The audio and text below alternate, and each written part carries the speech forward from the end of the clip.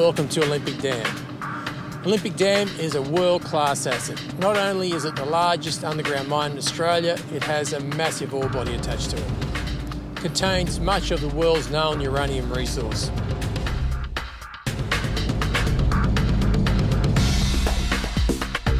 And Olympic Dam is the fourth largest copper deposit in the world. We've been mining this for 20 years with a great team of people. People are our greatest strength.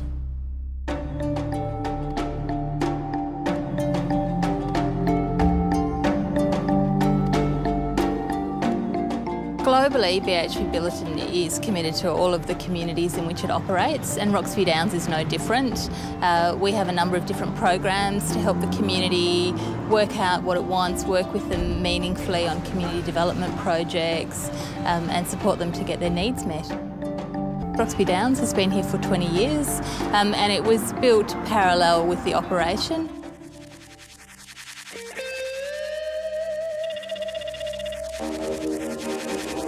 Well, we're basically on the site.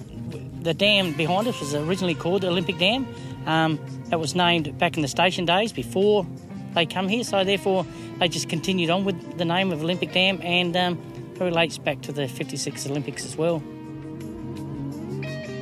After the survey, Western Mining were very confident they'd find some pay dirt here, so they had a budget of 10 holes, and on the last hole, with the hard efforts of a gentleman called Ted Weenan, they were lucky enough to, on that last hole, the 10th hole, was to find pay dirt.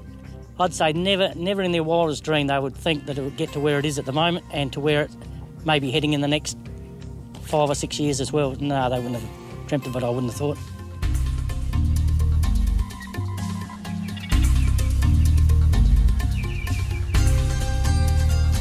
The mine lease is a small part of the land that we own. We own 4 pastoral leases surrounding the special mining lease, which surrounds Olympic Dam. We've got Roxby Downs, Purple Downs and Andamuka, and Stewart Creek to the north. It comprises about 11,500 square k's.